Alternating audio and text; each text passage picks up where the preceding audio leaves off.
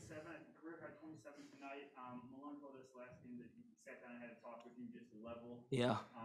What did that mean to you? It meant a lot for me because I honestly was, not really worrying, but when you feel some type of way, like not like in a disrespectful way or anything, but just knowing that you and coach need to talk, just to get on the same page. And he texted me one night, and from the recent games, he like, that's not the player you are. I know that's not the player you are from the numbers.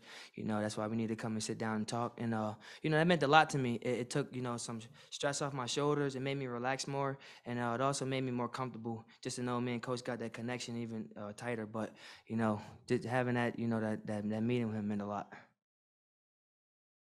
Coach pointed out 10 rebounds for you tonight. Yeah. Despite your size, he said that. Yeah. What's your attitude down there? What's when you're going there? The bigs is battling with the other bigs.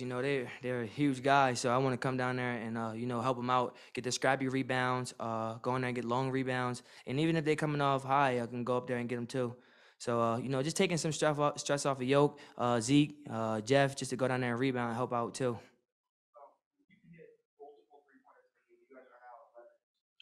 Yeah. Do you feel a sense that changes on the court with that bench? Do you see your shot goes in for the whole team? Yes, I do. I feel as though it's a boost confidence, and it gives a confidence throughout the whole team. I just feel as though the net gets wider, the rim gets wider for my whole team. We just let it rain from anywhere. Once you really do get the rim open like that, you start getting downhill and you make conscious efforts, use that gravity that you then created to create something else, how to free something for your teammates.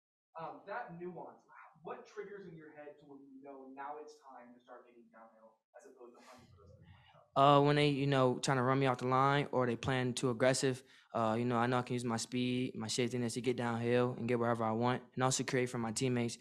But my shot is a deadly weapon, and I'll just keep using it to my advantage. First game against LeBron, first game against Russ on the Lakers. Mm-hmm. Was there anything else that you thought about from them? I used to watch them when I was younger, but I knew when I was coming in that I belong. I wanted to show the world that I belong as well. I just wanted to come out with the win, and that's what we did. How much do you feed off the crowd? A lot.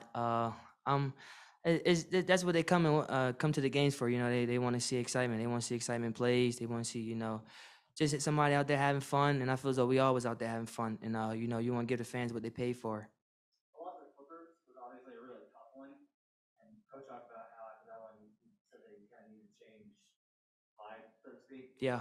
Has the vibe been different here on the Suns team? Way different. Honestly, we after that game, we wasn't on the same page. But we came back the next day, and we regrouped as a group. We talked it out, and you can see it's drastically changed. You can see everybody's more comfortable now as a team, from the head coaches to the assistant coaches, et cetera, et cetera. Everybody's all in as one. And I feel that's what we needed to just to get tighter.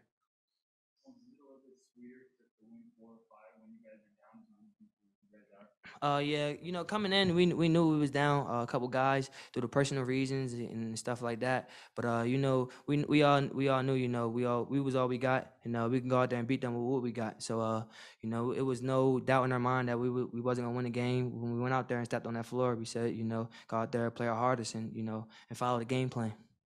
You and Zeke are carrying a pretty big burden for young guys with the injury. What has it been like together to kind of figure this out and work in the pick and roll and also learn the chemistry off the court? What is your guys' kind of relationship like? It's getting way better.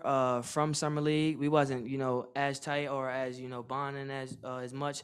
But as the season went on and on and on, I'm starting to see how he plays, starting to see how I play. And when I got the ball in the fast break, he knows what to do now. So we just talk it out and stuff like that. And that's big because when you're on the same page with your teammates, that can be deadly. Because their sweet spots and where they don't like the ball, where they love the ball. So me and him definitely is getting a better chemistry. A couple quick ones on the Zoom. Go ahead, Joel Rush. Hey, Bones. It looked like you and Kent Basemore shook hands after the game, but before that, you were kind of battling a little bit. How valuable is it as a rookie to just kind of go through the experience of getting tested by veterans like that? That's what I want. That's what I grew up on. Bigger players, try to play aggressive on me. But that's my boy though. We actually are in the same agency, so I don't know what he was trying to do. He was trying to play me extra physical, but you know, that's the stuff that I like. I like, you know, when players play physical against me because I use it to my advantage. And you know, I got a foul on him. And, you know, I got a 3.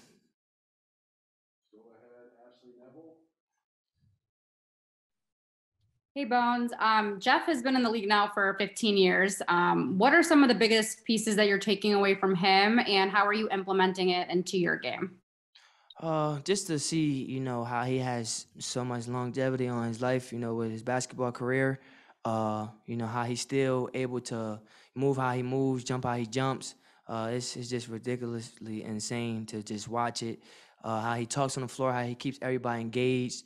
You know, Aaron Gordon missed a couple shots early in the first half, but you know, he like, you know, keep your head up. They're gonna fall the second half, and that's just big to hear from Jeff as a veteran because he's giving, you know, the guys confidence and honestly what we need, because sometimes we get in our head, and that was big. And AG had hit a corner shot.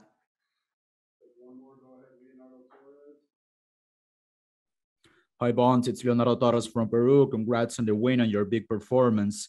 Bones, what motivated you to be so aggressive on offense tonight, especially from the three-point line? You know, coming into this game, you know, I just want to keep being aggressive. You keep using my speed to my advantage. You know, look for my shot when I'm open, and you know, just play my game, have fun out there, and that's what I wanted to do, is stepping out on the floor tonight. Mm-hmm.